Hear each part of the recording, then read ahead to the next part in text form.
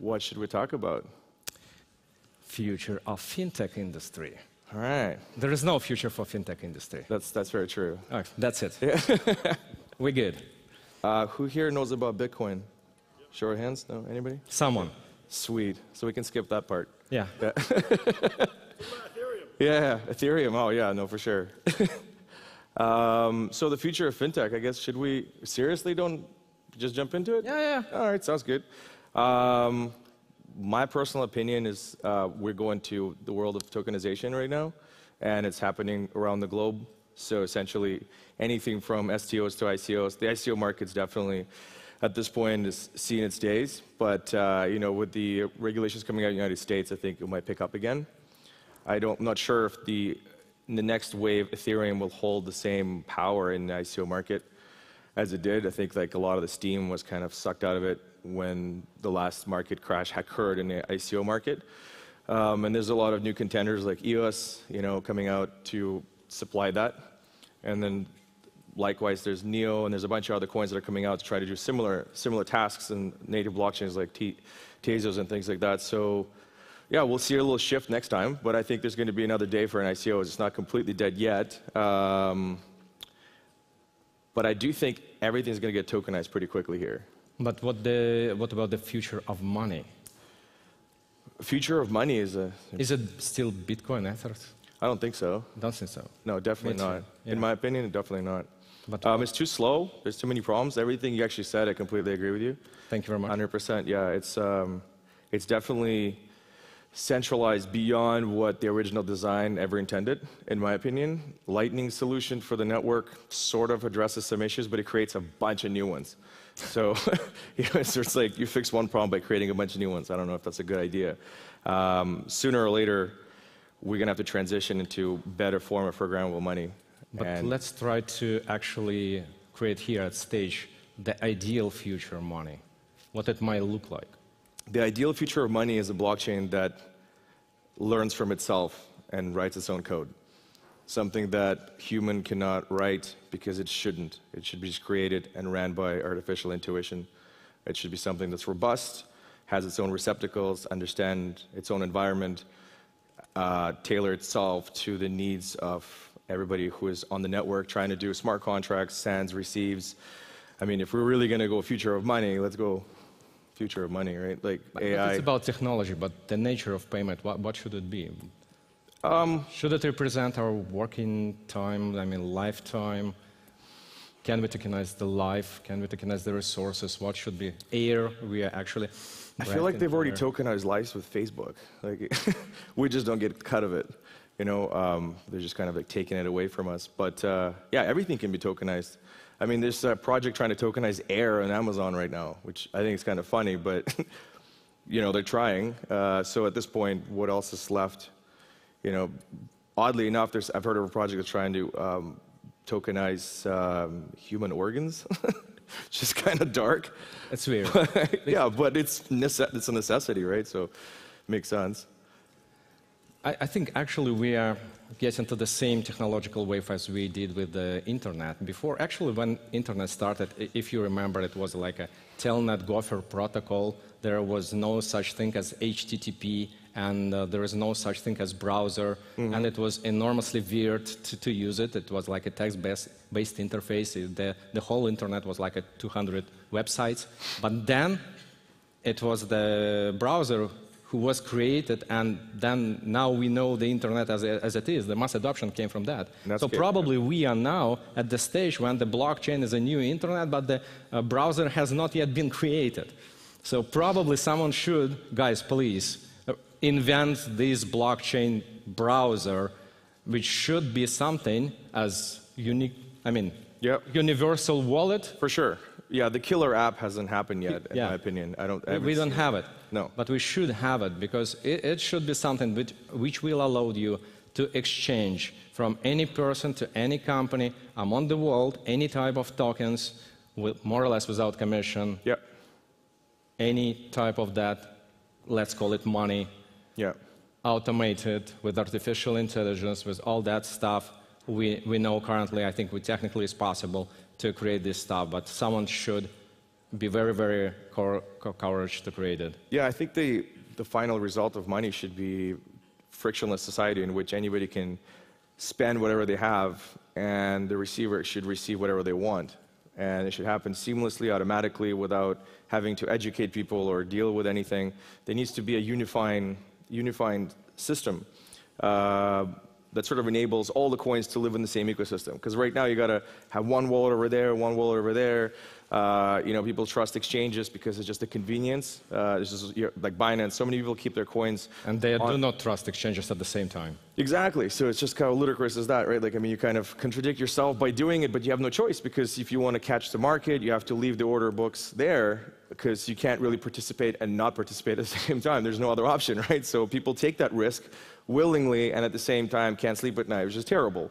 So we haven't really solved fundamental problems with crypto, of decentralization at the very least. Like, that hasn't really occurred.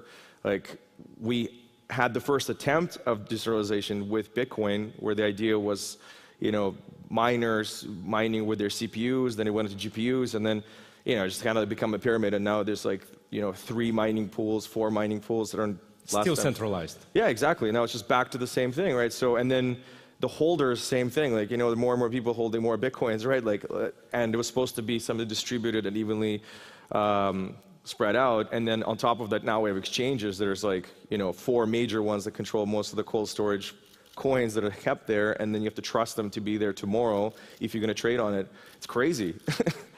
It's like actually crazy. But anyway, that your concept of universal money will contradict with the monetary policy of central banks and the role of states, of governments. Right. Because you cannot unify it among the continents. I mean, we still have governments, we still have countries. Right.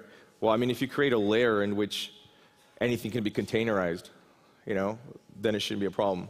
I mean, if you could find a system in which you can containerize existing assets and give a digital representation, kind of like with the files you can do on a computer, you can verify MD5 hash of anything that's on your computer, right? What if you could do something like that with digital money that's in your bank, with gold, with silver, with ERC20 tokens that are out there already, with NEO Any tokens? kind of assets.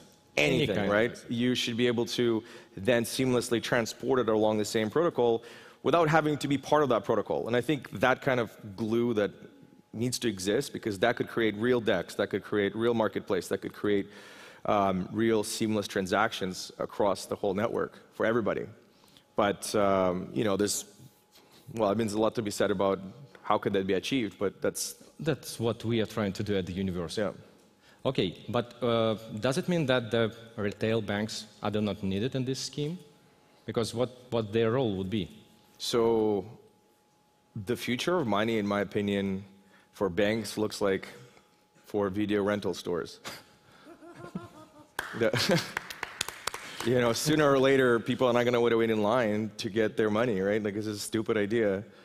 Just like nobody wants to wait to rent a VHS long time ago, right? I think it's going the exact same way as Netflix. Like, it's always going to be streamed. It's all going to be online. Blockbuster. Accessible. Yeah, because nobody wants to wait anymore, like, for anything. Especially, like, have you tried to send a wire lately? Anyone here?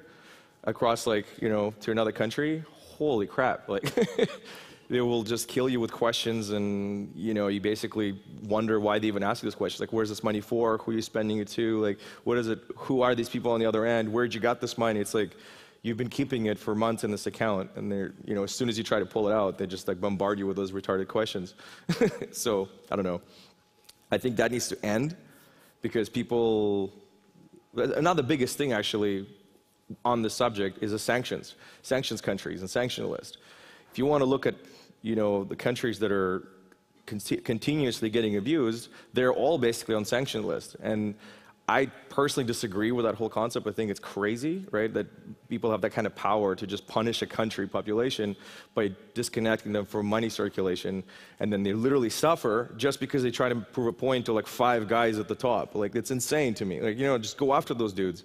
Like, go duke it out between each other. Like, why are you punishing the whole country? It's crazy. But they do it, and they'll never stop. The only way they'll stop is if you basically, you're never going to change their system, but give them something that replaces it, and then they can't control. And I think you can liberate continents like Africa, Libya, Syria, all those places that just completely, Venezuela right now as well, they're just being sanctioned for no reason, in my opinion. Yeah.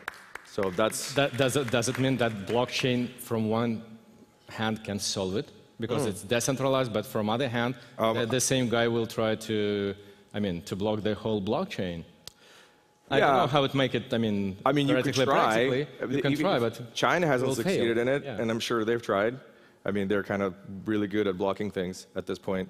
There's always going to be a way around. These packets are pretty small. There's lots of different protocols. You should be able to get around. I've even seen ideas come out to use RF radio to transmit transactions over the internet, like dead zones, where there's no internet, so you basically can... So we just need to launch the satellites. Our own satellites, blockchain satellites. Well, we could, but we could also work with companies that are already doing it, because a lot of them do have empty space that are not being used, and they'll gladly rent it out for now. So we can start, Because if we will transmit the signal, not through the internet, but through the space, right, from one place to another. Yeah, shortwave radio, it will bounce around. It cannot be stopped at all. Exactly, and I like that. So one of the projects I heard recently was Sonocoin. They were trying to do that with audio waves being sent around. I don't know if they took off with the ICO or not, but the idea was actually really cool. And then I like the concept of sending containers of any crypto using RF radio, because then you just have to get a license to operate a radio, ham radio, whatever license, and then you can be a node on the network, not using internet. That protects you from filtering, from being blacklisted, and all kinds of things, right? You still can be part of the economy. And the nice thing about it is when you're receiving it, nobody knows where you are physically, only the transmitter.